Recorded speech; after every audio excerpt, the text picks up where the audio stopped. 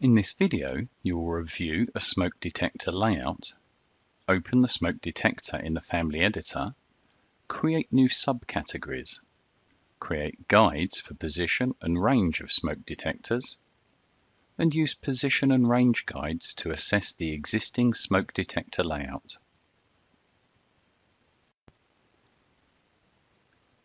Editing existing families is a common task when using Revit, and it can be very useful to understand techniques that will get more out of your content and improve workflows.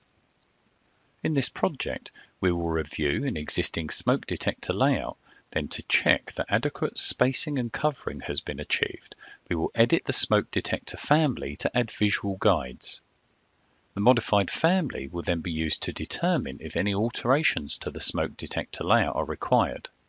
In this example, we'll also review techniques for hiding the visual guides when no longer required. Begin by opening the Revit project file E04_01. Ensure the current view is Smoke Detection Ceiling Plans 1 Smoke Detection. This view shows a range of smoke detectors with no indication of adherence to required positioning or if the proximity to other smoke detectors is within accepted limits. Let's start by opening the smoke detector in the Family Editor. From the project browser, open the View Ceiling Plans reference level and change the scale to 1/8 of an inch.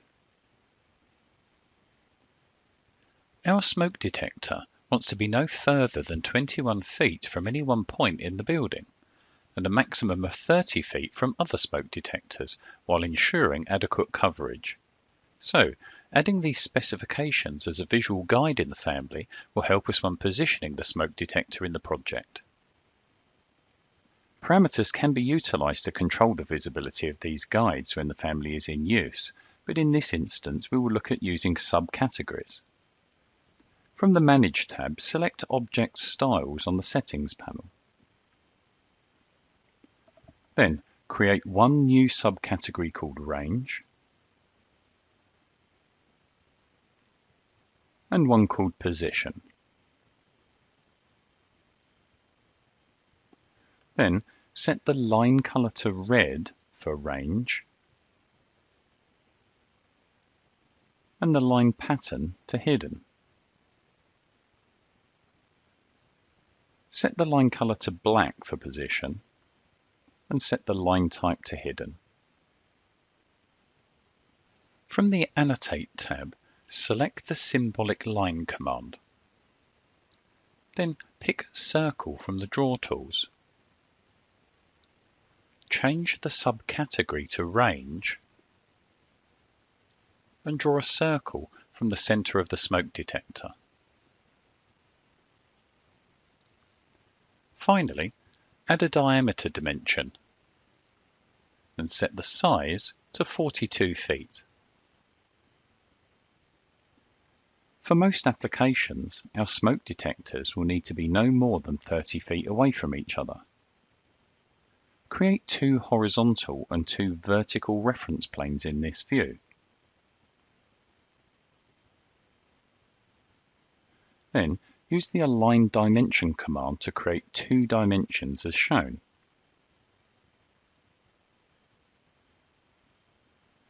Once complete, select each dimension and apply the equality constraint. Finally, add an overall horizontal and vertical dimension across the outer reference planes. And set the values for both to 30 feet. And then lock both. It may be necessary to stretch the length of the reference planes to the new proportions of the view.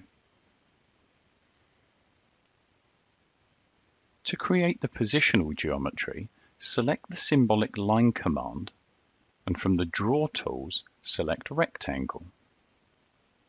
From the subcategory list, select Position.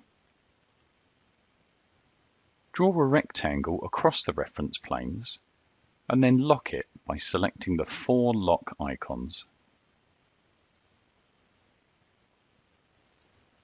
Our guides are now complete and the family ready to load into the project. Overwrite the existing version and the smoke detector layout can now be assessed for position and coverage and any changes made as necessary. Here, it can be seen the original layout as the smoke detectors placed further apart than the specified 30 feet, and that by moving them closer together and towards the center will provide a more effective layout. Finally, when the layout is complete, the range and position guides can be hidden. As these were created using subcategories, enter the visibility graphics for this view